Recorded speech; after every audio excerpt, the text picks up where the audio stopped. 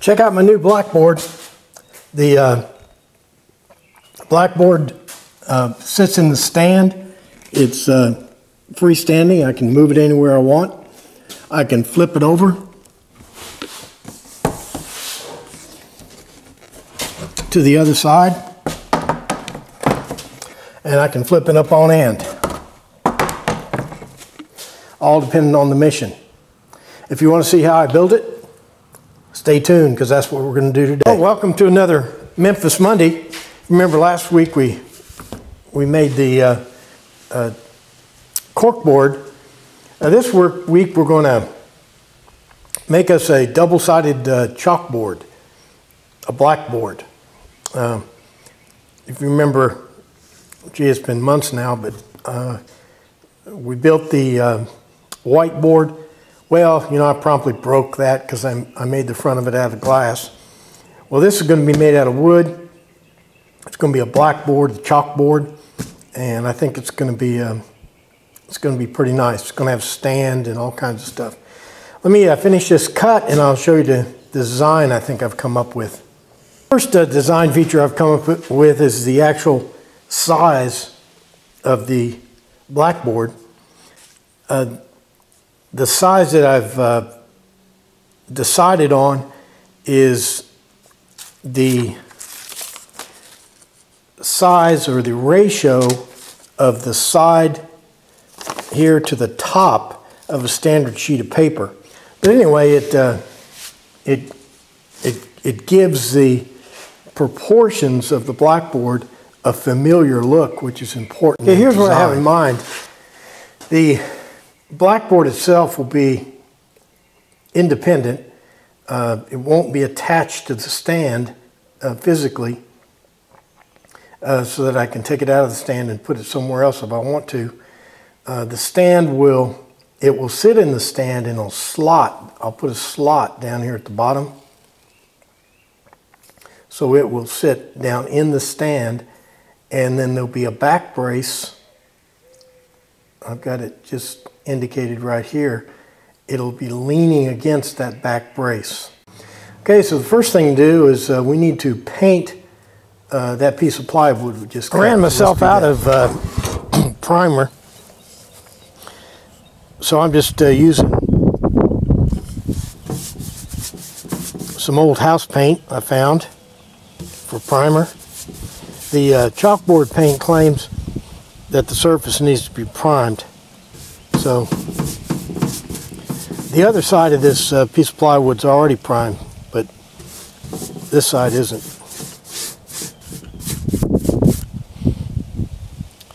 Look in your garage. I bet you have about 10 cans of old house paint. What I want here is I want these uprights here for the frame to be 1.5 inches square, and I want the legs here to be 1.5 inches thick. Well, commercial oak doesn't come that way, so I'm going to have to. Here I'm gluing up the legs. I'm taking a couple of 3/4 inch pieces of oak, 2 feet long, actually 60 centimeters, and gluing them together. But I'm going to try something different. I'm going to shoot them together with a couple of brads.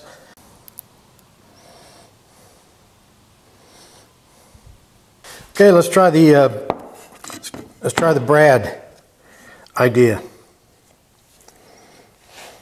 Never seen this before.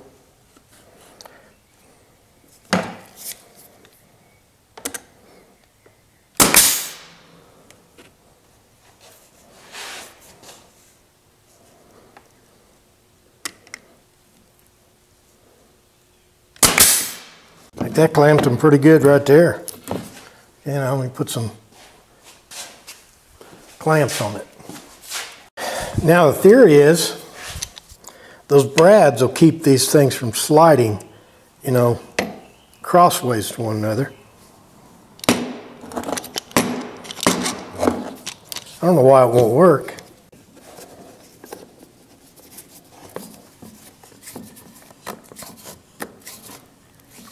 I can really gorilla grip these clamps. I got all the stock glued up. There's the rest of it down there. All right, let's go over and do some painting. I gotta stir this up. The directions say stir it up before you use it. Stir it up while you're using it. Stir it up after you use it. They're pretty big on stirring it up. All right, let's do some painting. You ever make a blackboard before? Me either.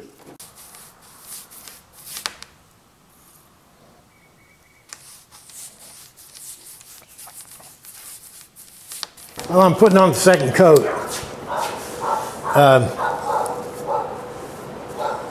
With all this waiting for glue to dry and waiting for paint to dry,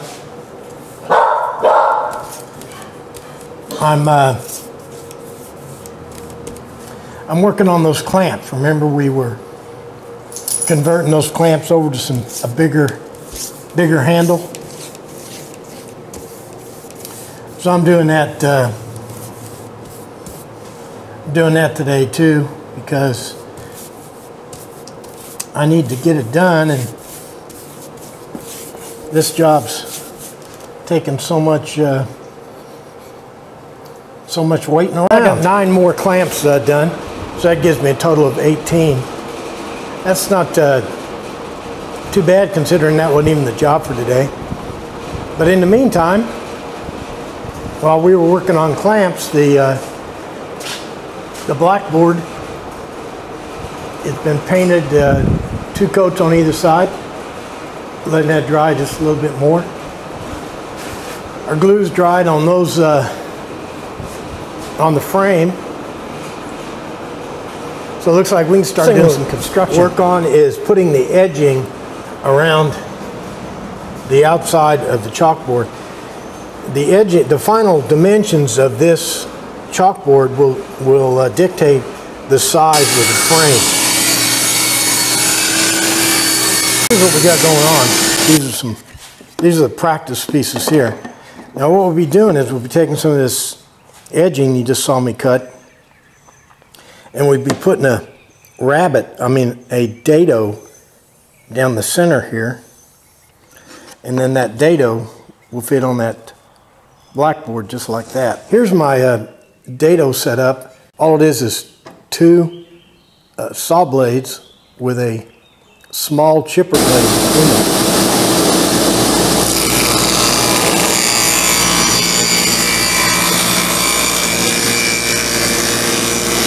These are 1/2-inch nails. I think they're about the smallest you can get.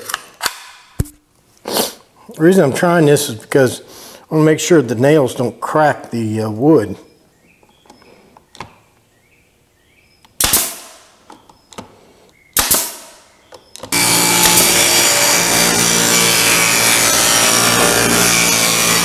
So here's a vital point if you use this kind of edging, this kind of trim. The trim, you put the trim on so that the board comes right to the end of that notch right there. You don't cut the trim where it comes all the way out to here, because then the trim won't come around the corner. Now remember, these nails are going through both sides of the trim and through the board. See the edge right there. So now I just cut that, put this piece of trim on, lined up on this edge, and you can see that the edge of the blackboard there comes right to the end of that dado. There's our blackboard so far.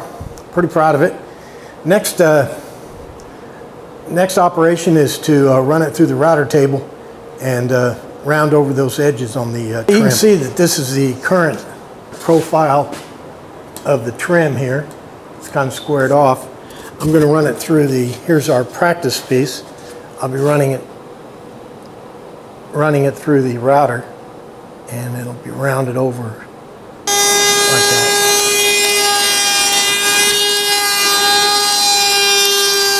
This thing's looking pretty good, so I'm gonna go around and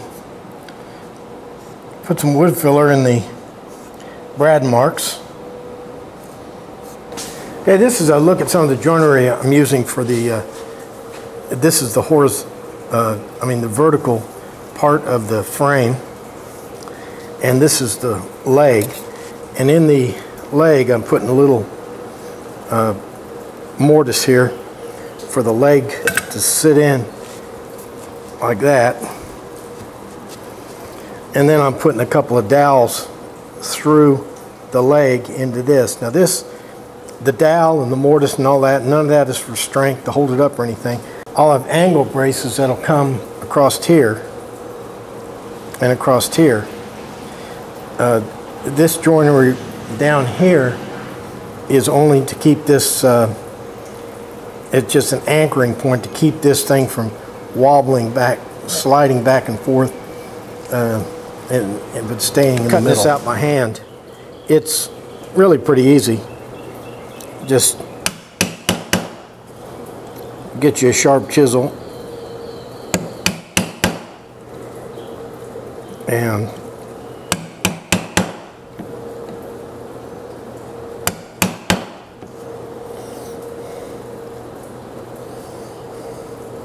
stay inside the lines.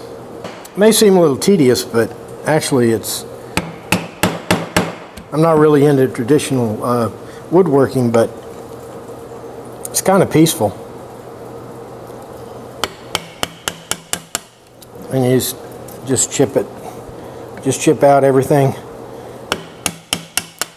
that needs to be chipped out.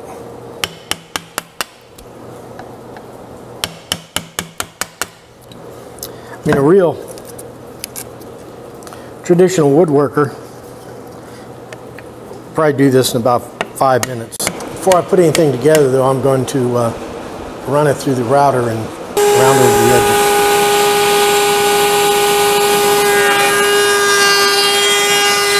To get the dowels to work, they weren't long enough, and I didn't have anything else I didn't want to go to the store. But anyway, so what I'm doing is I'm just running some long screws in.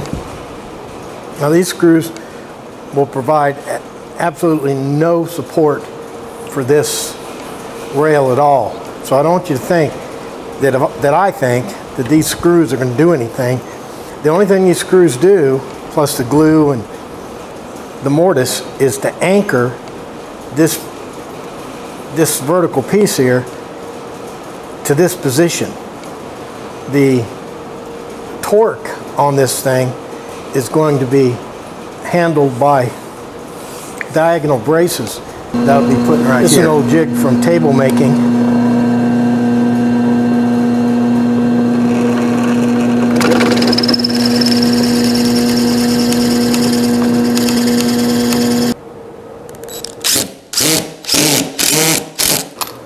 That oak is some tough stuff. Now the last major construction thing here is this is the pocket right here that the chalkboard's going to sit down in, and I need to cover this bottom, and I'm going to cover it with this piece of plywood. I'm going to shoot this bottom thing in with a few brads or staples.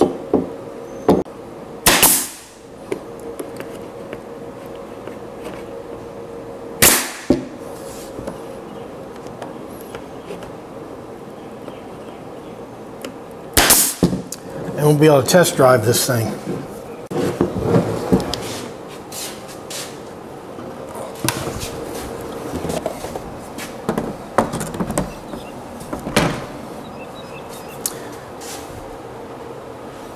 And when you get that side filled, you just flip it around. Both sides of the chalkboard are identical. Well, it's the next morning, and I kind of rushed last night to get this thing up where we could see it and give it a test. Check this out.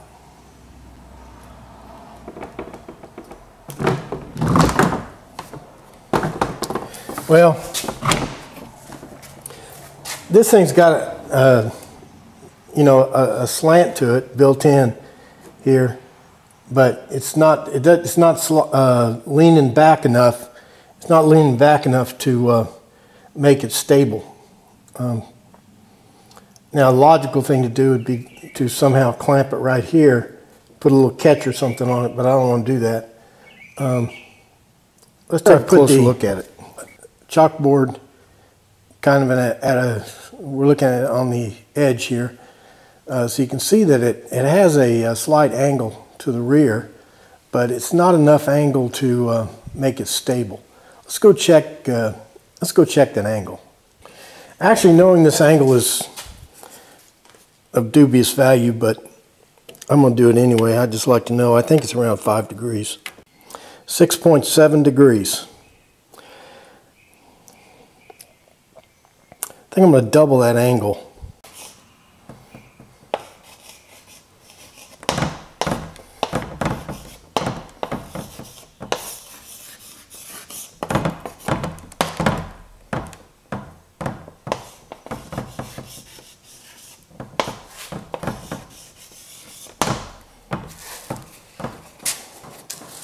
Okay, what I'm doing is installing little blocks of wood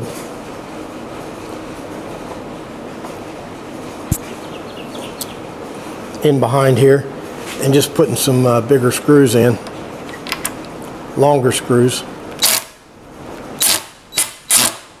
Now I'll see if that gives us any more stability.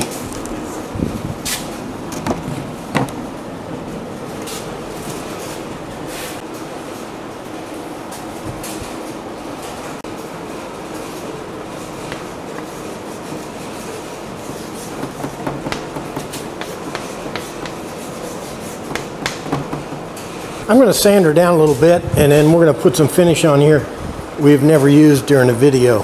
I don't know which one yet, but it'll be something new.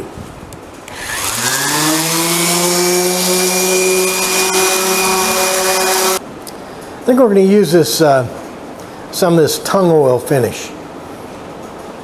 We've never done this on video yet. Let me show you something that's been finished in that.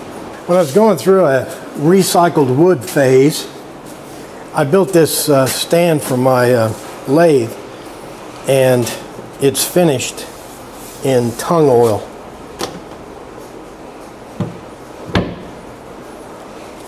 Let's go see what it looks like on oak. It's supposed to put on a thin coat, let it sit overnight, and then buff it with steel wool.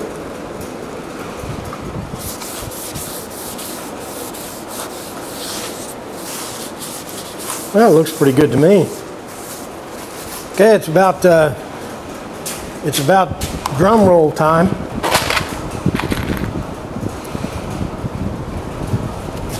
And as a finishing touch, we're going to put wheels on it.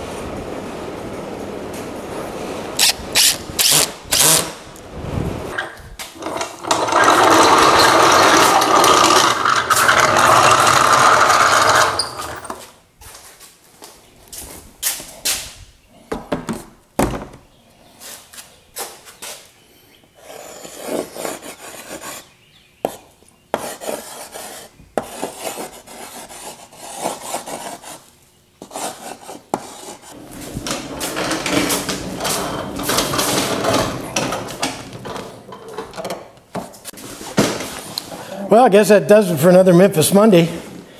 I think we got our money's worth today. That tung oil came out real nice. It doesn't look anything like the sample I showed you, but came out pretty nice.